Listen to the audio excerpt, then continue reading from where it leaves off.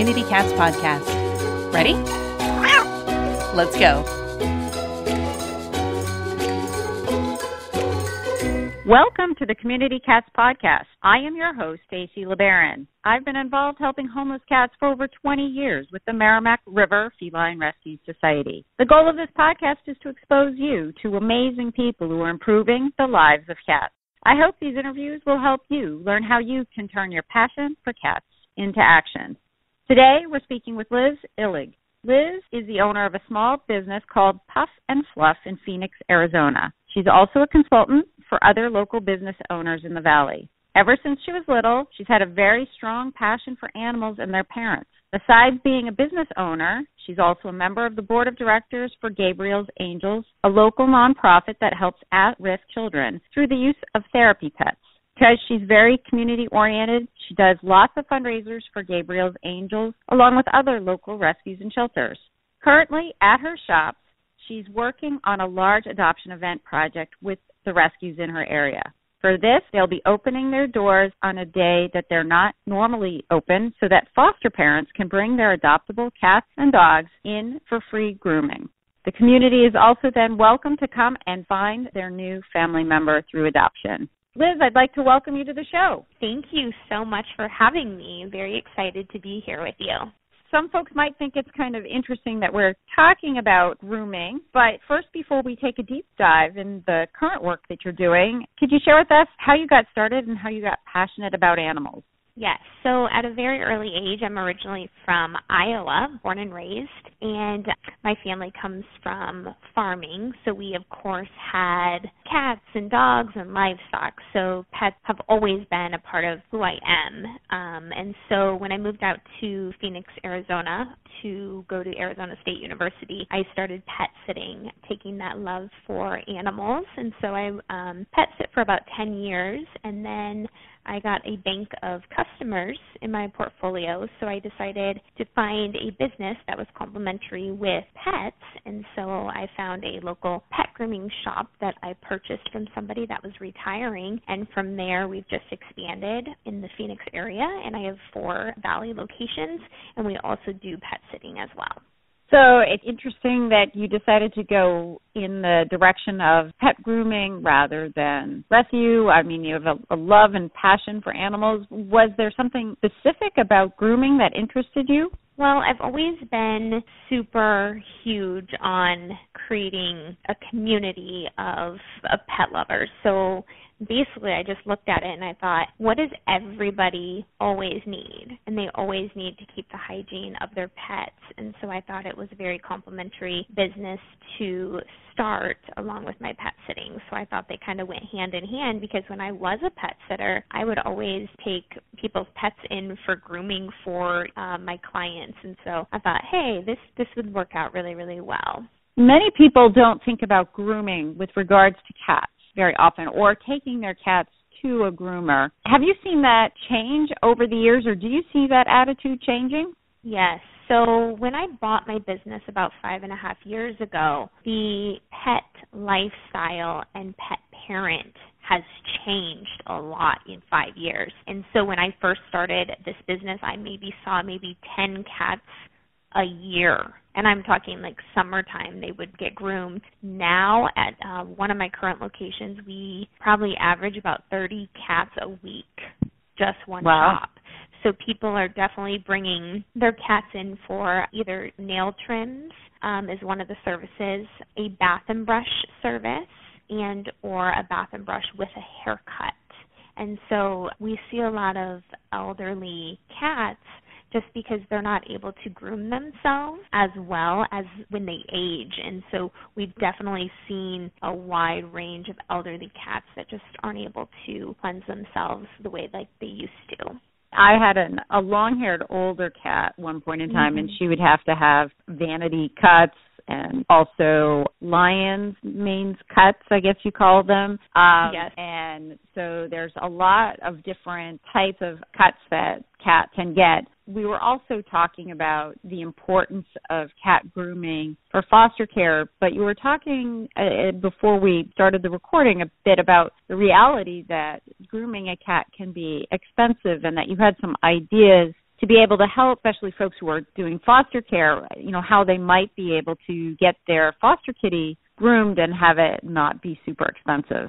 Yes, cat grooming tends to be usually $40 to $50 more on an average cost, so it's significantly a larger amount out of pocket for grooming. And so, there's only certain groomers that groom cats. Not every single groomer can groom a cat. We take pride in having really good groomers that are calm and passionate. A cat feeds off people's energy, and so the person working on that cat needs to be very gentle and kind and understanding. And so that's kind of one of those key elements of finding the right person to groom your cat. It's going to be very calm. Cats are so smart, and so you really need to make sure that you're giving off that really good energy for that cat to have a really good experience. Because it's a high-ticket item, we at our shops do discounted services. So we have local rescues and fosters. They can come in and get 50% off of the service. That means that the cat groomer is getting paid, but the business is not getting paid. So it's basically just paying for the groomer to perform the service. We also do, like you had mentioned on the bio, is we are doing a day where fosters can just bring their pets, specifically cats, into the shops and to do some fun haircuts on them and or bath and brushes, just get them to look really, really nice. We're also going to have a photographer there taking pictures of the cats. They don't get adopted that day. When we open it up to the public, they're going to have some pictures that they can take home and be able to, add on the website to get these cats adopted out, fairly quickly. It's one of those things to call around, in your local town or city and to see who is doing these discounted services, because I believe that we're not just the only ones doing this. There's so many cats that need to be rescued and find homes that I'm sure that there are many grooming shops that would want to help. For those of the folks that might be at home and feeling for whatever reason they can't bring the kitty in, do you have any tips for folks, things that they can do for home care for a cat? Obviously, we never want to hear about somebody taking a pair of scissors trying to cut out a snarl from a kitty's backside, that kind of thing. But I would have to say, I bet you there have been people that have tried doing something like that. What can we do at home in order to try and help these kitties be able to not end up being one big matted mess? So I would definitely say to get a brush and a comb. So a lot of people tend to brush out their cats. Sometimes they have really fine hair, so they're brushing out the cat. Brushing is only going to get the top layer. It's not going to get where the hair starts at the skin. So you could brush for a period of time but still not be able to get through the tangles. So you're going to want to brush first, and then you're going to want to comb. And you want to comb where the surface of the skin is all the way up and through the top coat. And so that tends to be, people are always coming in and saying, well, I brushed my cat, and that's great. But in order to make sure that it's a mat-free cat, is you're really going to need to use a comb at that first layer. And also, a lot of people think that, I'll just give my cat a bath. That can be challenging unless you've started at a very young age and that cat is used to the water. But if you don't comb or brush your cat before a bath, it's going to create mats. Water is going to seep into the hair where there might be a mat if you didn't brush it and comb it out, and it's going to make it tighter as it dries. And so people think, I'll just brush or comb after. You want to make sure that's done before. If you don't want to do a bath at home, there's also dry shampoo for cats that you can apply, and it's like a powder. There's many products out there that I highly recommend for that. That's kind of an option for a non-bath. We're proud to be an affiliate of Space Kitty Express, makers of handmade, refillable catnip alternative cat toys. Think valerian, silver vine, honeysuckle, etc. for the discerning cat who wants to try something new or doesn't respond to catnip. You can even get 10% off your purchase at Space Kitty Express by using the code CommunityCats at checkout. Help your kitty blast off today with some new toys from www.spacekittyexpress.com. Did you miss the 2018 online cat conference that we held in January? Or would you like to share some of the conference webinars with friends? You can now purchase the presentations and share them with colleagues and friends. Just visit our recordings page, which is under the resources tab, to access webinars from some of the leading personalities in feline welfare today. They're sure to give you and your cat-loving friends great ideas on ways to help even more cats. Check it out at www.communitycatspodcast.com. Some of the cats that I've had in my life and that I have seen in the shelter when I worked at the Merrimack River Feline Rescue Society, they would often have either very dandruffy or very greasy coats. Should we be doing better food supplements or like putting oil in their food? Is it an internal and an external issue? Yes. One thing that tends to help irritated skin like that is coconut oil. And so you can apply that, on their food. And most animals do like the taste of the coconut oil, but that would definitely be something they would want to just check out to make sure that the vet recommends that. But we do tend to recommend that with vet supervision. And that will help even out the fur and the skin texture and that kind of thing. Yeah. Coconut oil seems to be one of those items that fixes a lot of things. Makes everybody feel good. So if the cat doesn't like it, you can put it on your own skin and it'll make you feel better and stress-free. Yes. Trending coconut oil. So as I continue on the theme of stress, you have purchased and expanded your business to, a relatively larger business now, but you've started out as a small business. You have a fantastic website and some phenomenal social media. I just thought I would ask you, many of our listeners have small nonprofits. They're struggling, they're trapping up until 2 o'clock in the morning at night. Then they're taking the kitties to the local spay-neuter clinic to get spayed or neutered, taking the kittens to foster care, or just bringing them home and setting them up in their own foster room or bathroom to take care of the kittens before they're ready for adoption. They're doing all of these different things, and yet they also have to do their social media, their website updates, their marketing, their fundraising. Would you have any tips or advice on how to handle the stress and be able to keep the balance?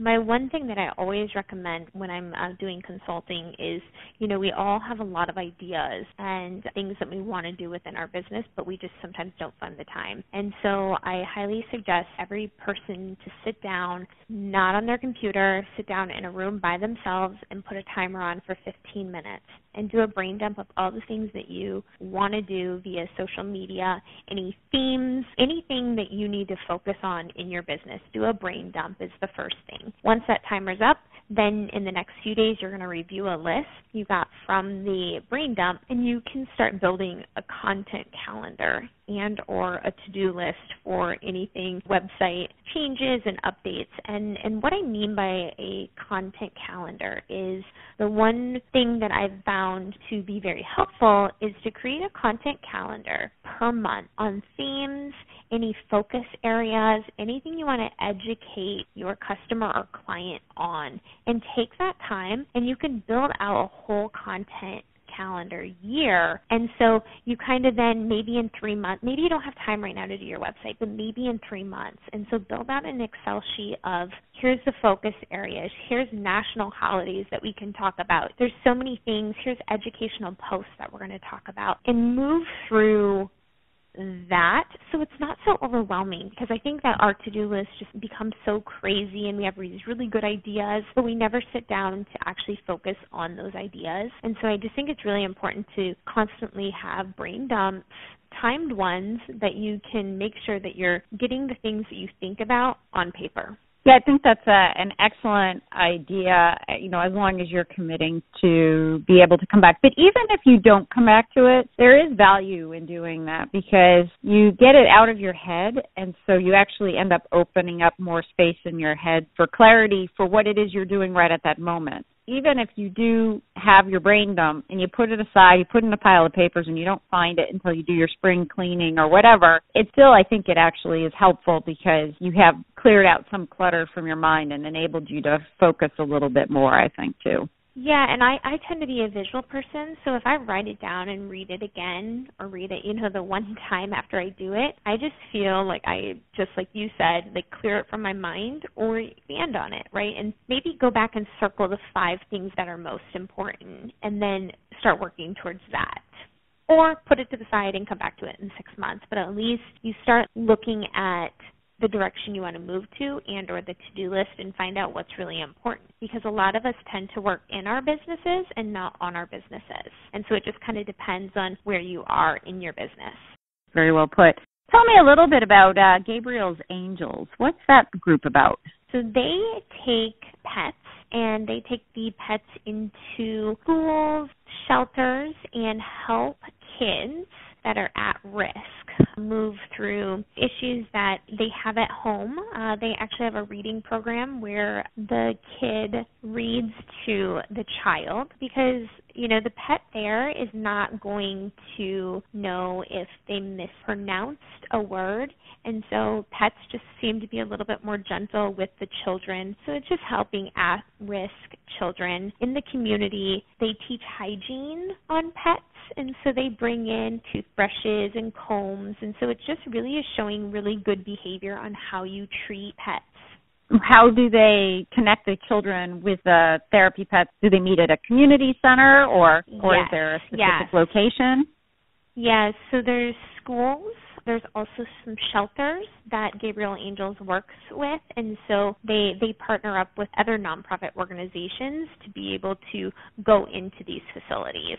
Yeah, because I've seen some things on social media where kids will go into shelters and you see them sitting there with the dogs, reading the book to them. And in some cat situations I've seen that, fewer, but some. This sounds like it's a little bit different than that. Yes.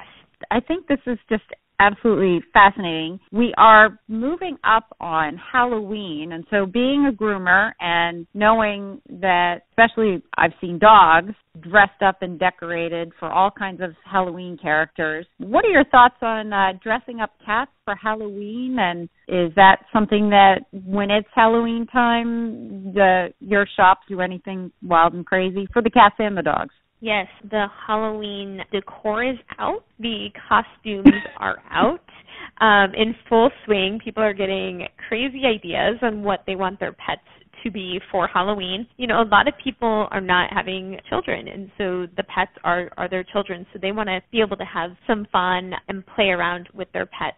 So we definitely have costumes for sale. I always say with costumes, you can give it a go, but if your pet is uncomfortable, it's not something that you want to keep on your pet for a period of time. It just depends on what their comfort level is. And so I always say don't struggle with your pet if they don't want to wear a costume. Some of the pets that don't want to wear a costume, we have a few options. We definitely do nail polish, so we can paint cats' nails, dog nails. So that's really popular, and we also can put some glitter on it.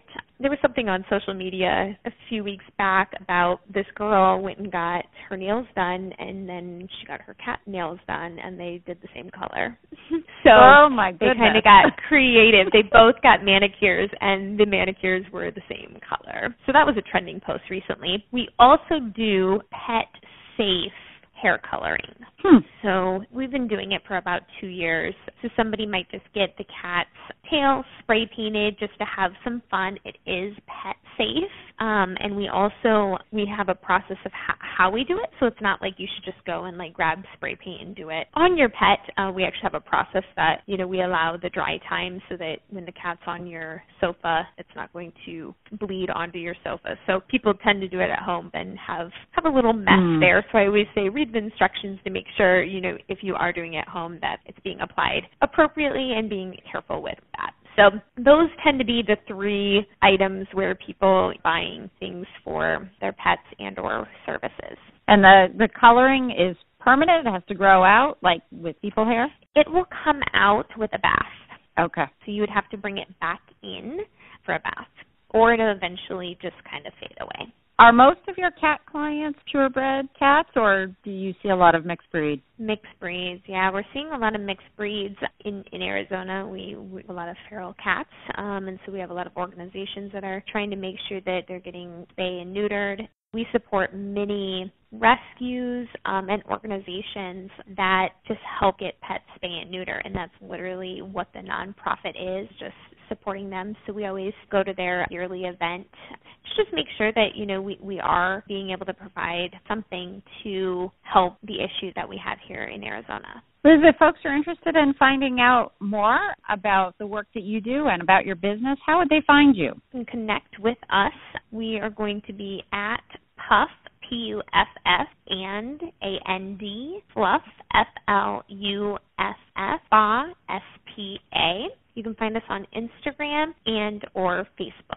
Is there anything else you'd like to share with our listeners today? I would just encourage you to reach out to local grooming shops to see what kind of discounts, see what kind of promotions that they're offering, so that if you do have a cat that's in need of grooming, that you get it taken care of, and hopefully that somebody's willing to work with you on price. Because, as hygiene is very important to us within our business, and we want to make sure that the services is being taken care of, but at a reasonable price. Well, Liz, I want to thank you so much for agreeing to be a guest on my show, and I hope we'll have you on again in the future. Thank you so much for having me. Thank you for listening to the Community Cats podcast. I would really appreciate it if you would go to iTunes, leave a review of the show. It will help spread the word to help more community cats.